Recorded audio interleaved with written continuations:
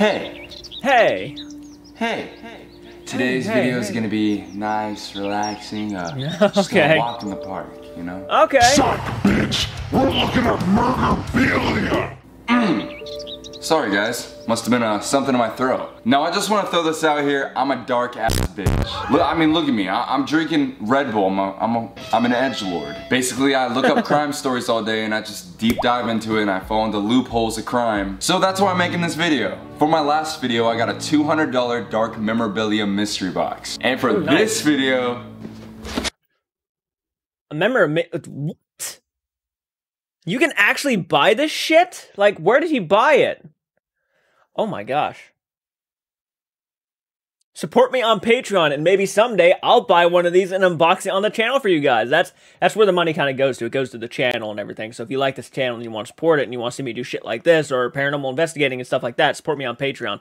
But, dude, I'd be down for this. I really would. I mean, let me face it. Like, I don't know if I'd keep anything in the box. I'm not sure. I'd probably literally just sell it again. But, man, it would be interesting to unbox it on live camera. That's something. I didn't know you could actually purchase things like that.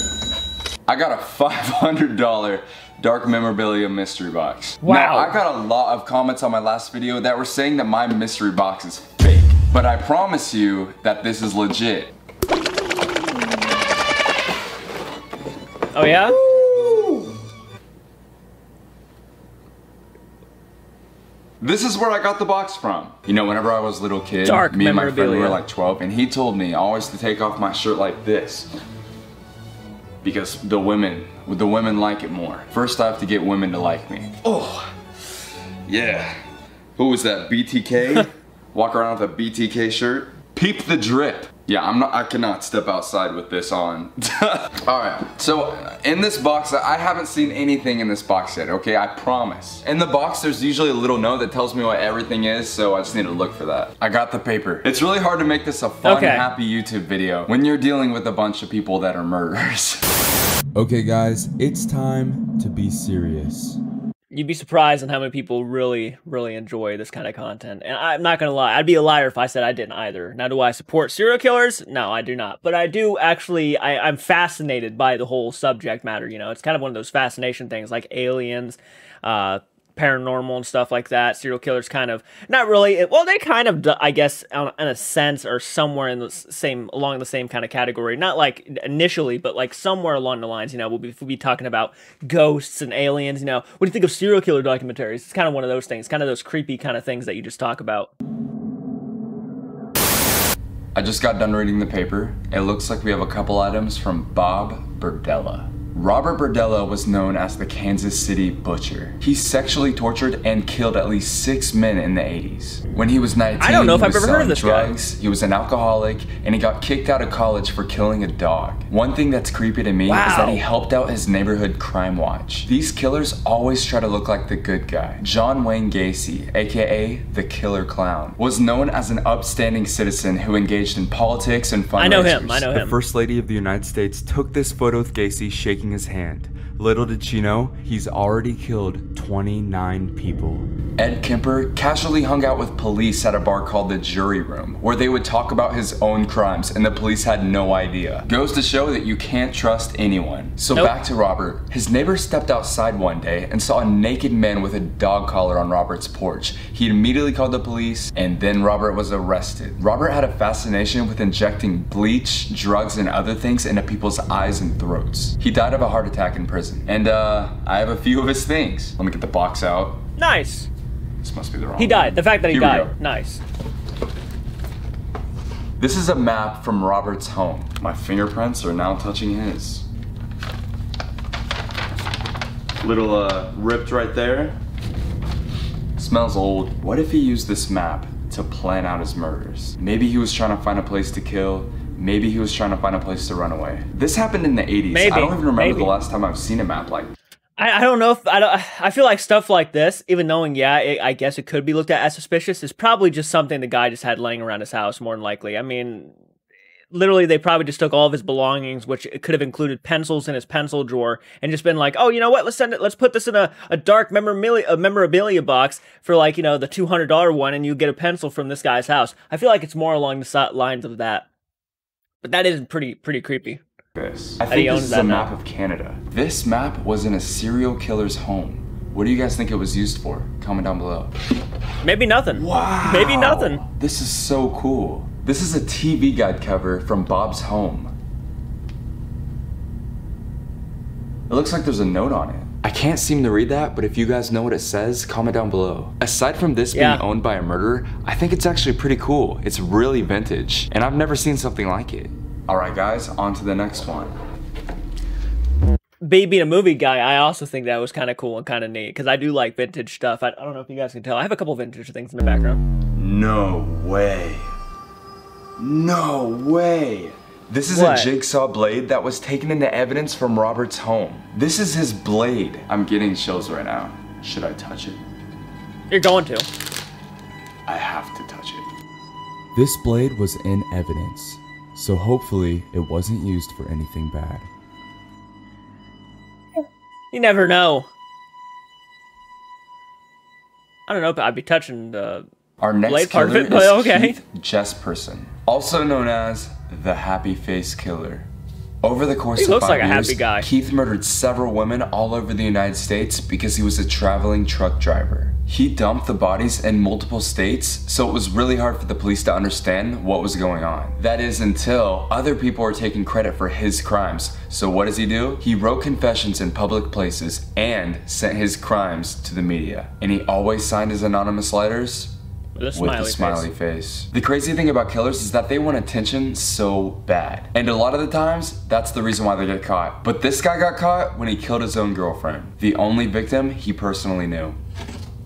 This is an envelope that he wrote on. Unfortunately, there's nothing inside of it. But hey, we have his autograph. Not the autograph to be proud of, though. The next killer is Kenneth Bianchi, also known as the Hillside Strangler. He raped and killed 12 people with his adoptive cousin. How do you even get to the point where you ask your cousin if you want to murder someone with them? I'm sure that their family Thanksgiving was very awkward the year after it happened. So they went on this killing spree in the late 70s. They posed as policemen to lure in their victims.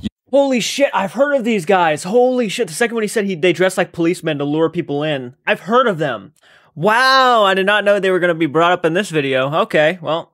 Ooh. You know, it's crazy because a lot of killers want to be cops, want to be in the military. Isn't that crazy? Into politics. They're part of Neighborhood Watch. Is it because they want authority or they want to be seen as a good person? What do you guys think? They usually dump the bodies on the hills. Easy answer. Both. We actually had a situation here in our town that I'm living in right now. We had a situation here about 3 to 4 years ago where a cop actually exposed himself in front of a minor. And we never would have thought that this guy was ever capable of something like that. And it just blew our fucking minds. Everybody in town was shocked. And it was talked about for quite a while, actually. And it blew my mind, too, because I actually used to talk to this guy. Me and Michael, actually, if you guys remember Michael, me and him were actually trash digging at the time as kids, looking for stuff to build stuff with, right? And we were like, looked at people's trash, things that they didn't want and stuff. And he drove by and he asked us a couple questions. And he was a very nice guy at the time. But then little did we know, we found out a little bit later that how crazy, how out of nowhere this act was. And it just blew our minds completely. So I remember sending the newspaper report to my friend Michael, and he was just fucking, he didn't know what to say. Anyways, let's go ahead and continue. Sorry, I just wanted to mention that. And that's how we got his name, the Hillside Strangler.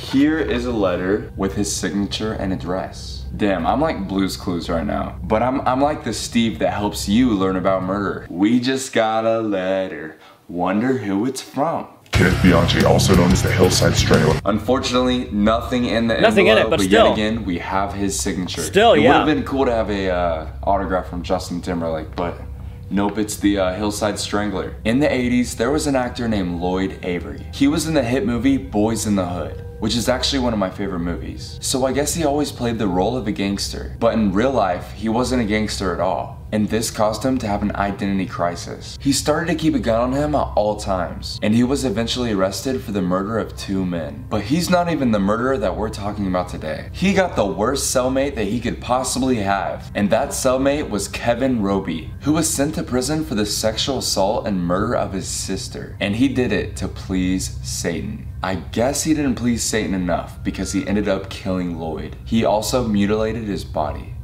No fucking way. I've never seen the Friday movies. I know who that guy is. I never knew this. This is kind of mind-blowing to me. Like, I just talked about a mind-blowing story. Now, this is even more mind-blowing. I did not even know this. What the fuck?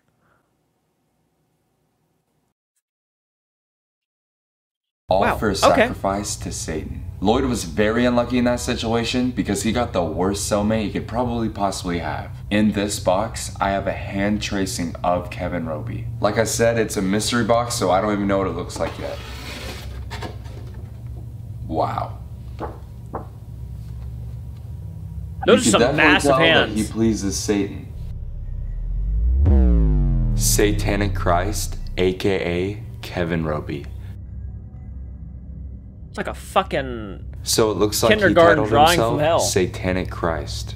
And these are the tracings of his actual hands. Either his ring finger is a little chody right there, or he has a ring on it. Let me know what you guys think. Actually, that's not his ring finger. And I don't think you're allowed to have piercings in prison. So his finger just must be chody. The next killer is Edward Spritzer. Edward was a part of the Ripper crew, or the Chicago Rippers. They were a satanic cult and organized crime group. They were suspected in the disappearance of 18 women, all in 1 year. They would kill, torture, and sometimes eat their victims. They would cut off their victims' boobs and put them in a box, and one of them said that at one point they had 15 boobs in the box. One of the men in the group has recently gotten out of prison. You could have passed him in the grocery store and you would have never known.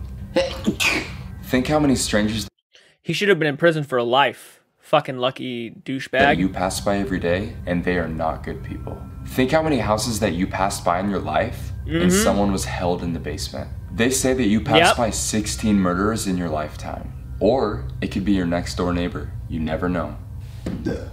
This is a handwritten letter from Isn't that crazy to think about? The letter is in this one. Here's his name. A lot of you guys don't know this, but you might know this because if you guys stick around my channel and stuff, I sometimes tell you my own personal stories. When I was a kid, we used to live right across the street from the school. So we would just walk to the school every day. My mom would be standing on the front porch watching me and my brother walk to school. Well, we did not know this, and I did not know this until about 2 years ago when my mom finally actually told us about it. And apparently there was a guy who was watching us every single day going from our house to the school. And we didn't know about it, of course.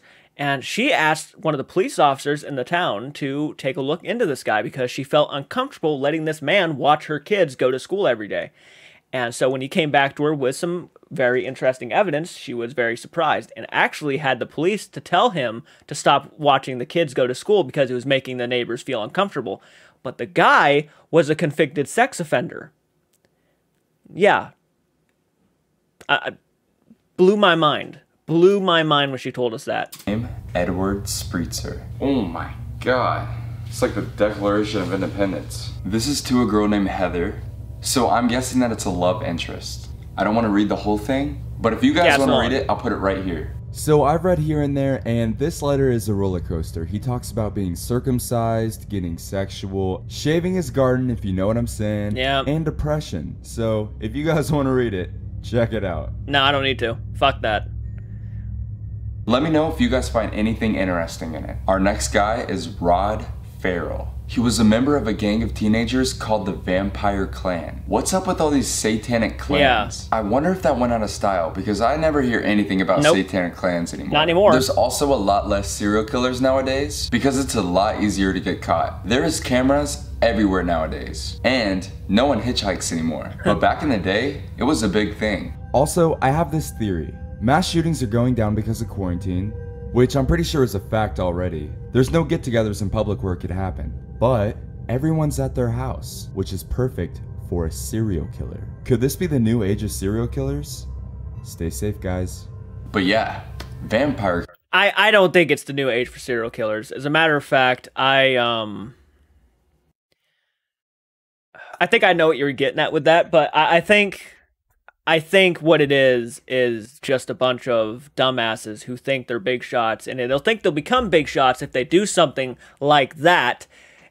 It's just a bunch of dumbasses trying to take advantage of the publicity. I mean, literally, there's two sides. this is an interesting view, and this is I might get to it after the video. I think I'll get to it after the video. I'll talk about it. He told people that he was a 500-year-old vampire, and his name was Versago or Vasago. One bad bitch and she do what I say so. Got a vampire and his name is Versago. In 1998, aka my birth year, he killed a couple, becoming the youngest person in the United States on death row. He was 17, and the victims were also his friend's parents. And then he ran away with her and I believe a couple other people, and she described her home life as hell.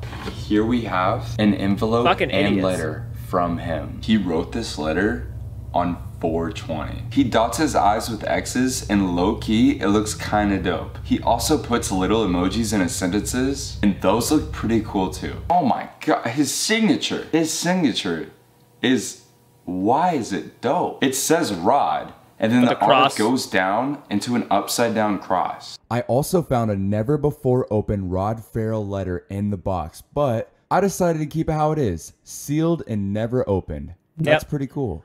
This man is nothing to adore, but how he writes is pretty interesting. Last but not least, none of them is childhood artwork by Rod Farrell, the vampire Versago. This is art that he made when he was a child. So if he was 500 years old when he did his crime, he was probably like 490 years old. Rod. Oh. Roddy.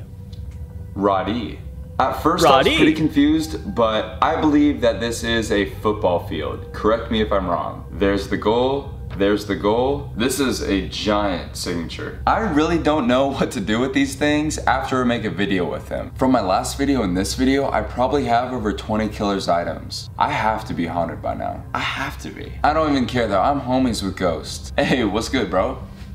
But honestly, guys, I don't know what to do with all this. Am I gonna put it on? Not with them ghosts, though. You don't want to be homies with fucking that freak. My refrigerator? No. Am I gonna hang it on the wall? No. Maybe I should give it away to you guys. Comment down below what you guys think I should do.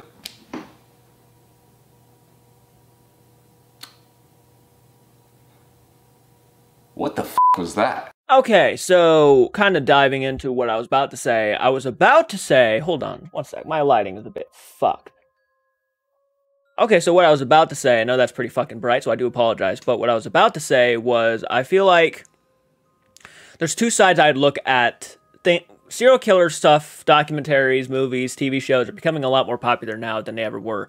And that's because a lot of people find this kind of stuff interesting. I'm one of those people.